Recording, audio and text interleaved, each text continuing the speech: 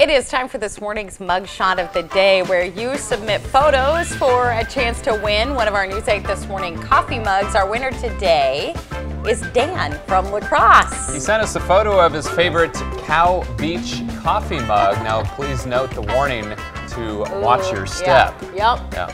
You know what that means? I know what it means. Okay. I know what it means. Hey, Dan, we're going to get you one of our morning show mugs. Thanks so much for sharing your mugshot. We would like to see your mugshot. It's a picture with a mug in it somewhere, and you can email it to us at mugshot@wkbt.com, or you can send it to us in the mail, 141 South 6th Street in La Crosse, Wisconsin. 54601 is the address, and make sure to include your name with either of those entries.